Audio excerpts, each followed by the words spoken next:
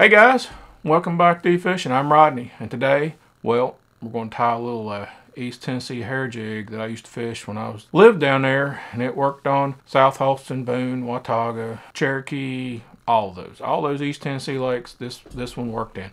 It also works on Cumberland and Dale Hollow and Taylorsville and Green and Ruff and all the lakes here in Kentucky too. So it's a good one. You guys make sure you check this one out, and let's get to working on this. So start out, we're using our snootie mold here.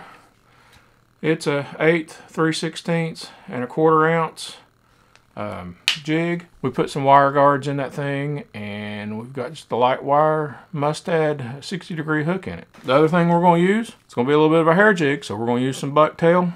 We're going to use some silicone rubber in it, just a little bit, just to give it a little color. All right, start off with, we've got our jig in the vise, and we're just going to take these wire weed guards, and we're just going to bend them back just to kind of get them out of the way.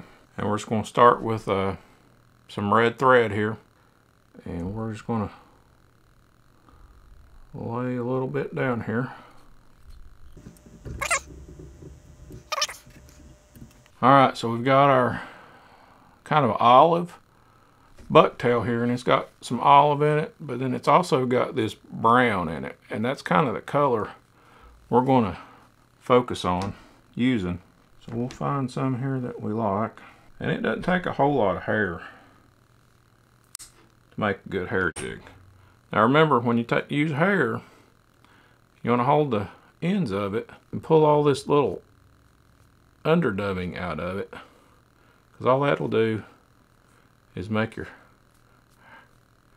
hair just a little more bulky than what you would like it to be. Alright, so we've got our little tuft of hair here. We're just going to lay this on here. Just do a light wrap to kind of get it situated where we want it. And then we're going to cinch it down with a couple of turns. Now we're just going to rotate our vise a little bit here. And then we're going to put a little bit more on another side. So we're just going to keep at it.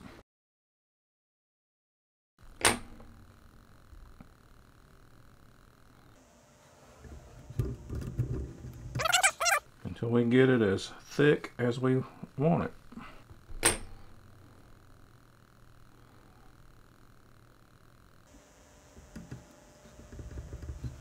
A little bit more.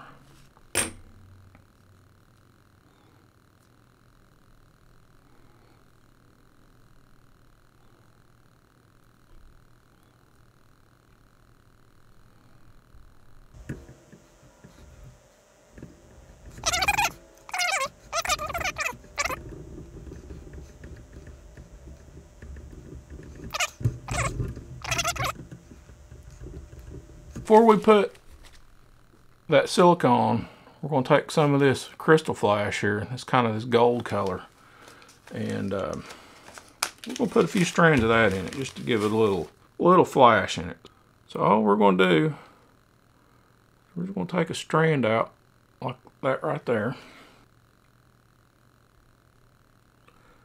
We're going to lay it on there. We're going to give it one wrap like that.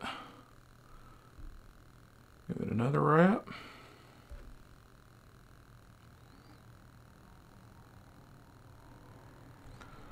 Down here and give it a wrap like that. Give it a wrap.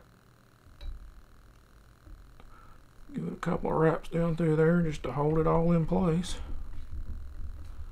Just like that, and that's going to give us a little shine, and then we'll just cut those ends so they're free flowing, just like that. Now let's take our silicone rubber, and we've got 4 or 5 strands here, but we're going to do the same thing. As we're just going to split that in two, because we don't want it all in one spot. And what we're going to do is we're going to kind of separate it a little bit. We can get it separated. And we're going to hold it with our fingers kind of like that, so it goes into 2 different places.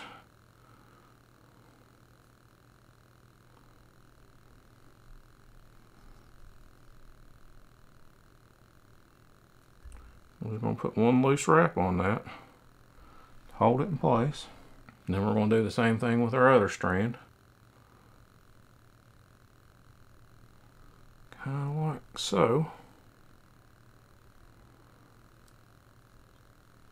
And we'll give that a couple of good wraps. Now, we're not going to leave these strands like this. What we're going to do is we're going to take these strands and fold them over like this right here. Then we're going to wrap all of it up. Alright, we're just going to keep wrapping this thing up until we get it wrapped up the way we want it. Then we're just going to take a piece of fishing line to finish this knot off. Double it over like so. Lay it down on here.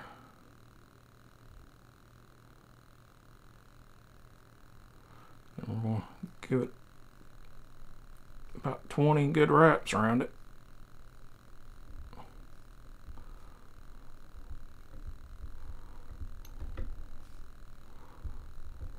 Or so.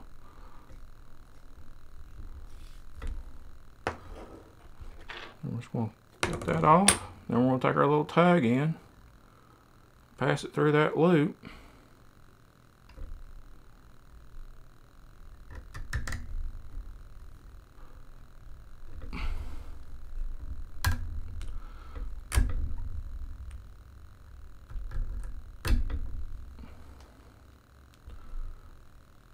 And then we'll just pull that through, snip it off. And then right there's our jig. The last thing we got to do is trim this silicone down. So that's real easy. Just come down here and snip it off.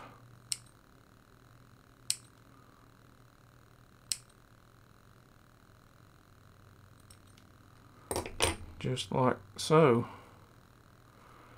And we're going to adjust our weed guards back.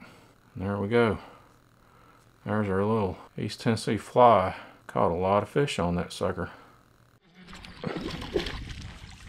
There we go. How's that? Woo. So here's what I like to do with this little fly. I like to take some of these Zoom small salty chunks right here. So I'll just take one right here like this and just thread it on to the back of my jig right like that. And that little sucker right there is a little deadly combination in the wintertime when it gets cold. Even first thing in the spring, that right there can be a good little jig to throw.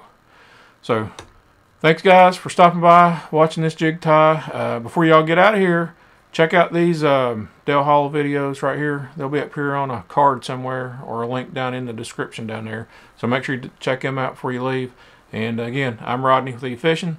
Thanks for stopping by, and we'll catch y'all out on the lake sometime. We're out.